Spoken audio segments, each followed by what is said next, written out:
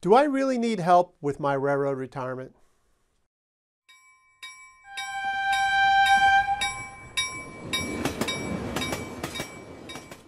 Welcome everyone to another edition of Highball Advisors Railroad Retirement Whiteboard. My name is John McNamara of Highball Advisors, and today I'm just going to talk about getting help with your railroad retirement. Do you need a financial advisor?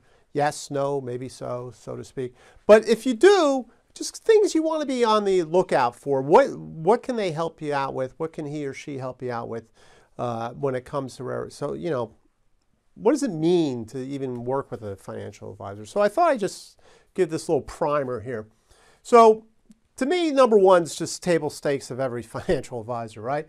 Keep your investment plan on track, right? They help you out with investments, right? Everybody does that, right? That's kind of, like I said, table stakes. So that's self-explanatory. All right, then it's the other things, right? Things that are just as important, right?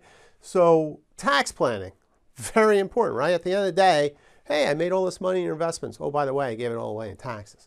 All right, so tax planning, very important. Estate planning. Hey, is it going to the right place? I don't like to leave it all to Uncle Sam. So where's that going? Long-term care planning.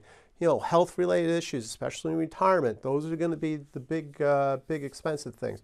Cash flow planning. Am I going to run out of money in retirement? Help me out here. What's going on?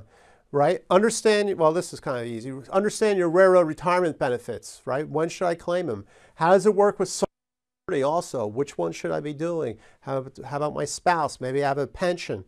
All these other pieces that you want to put together of your retirement income, because it all goes back to cash flow planning also. So these are the other things that they have to be doing, not just investments. You can get anybody to do investments. It's these other things that are important, all right?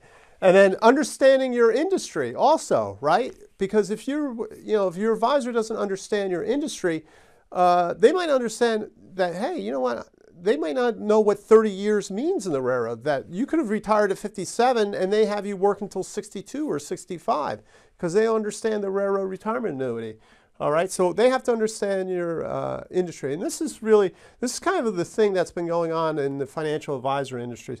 A lot of specialty niches or niche, however you want to say it. So there might be some that just work with lawyers or doctors or some other, there's one that just works with nuclear power plant operators, okay? So there's all sorts of different niches that certain financial advisors can do. So check that out.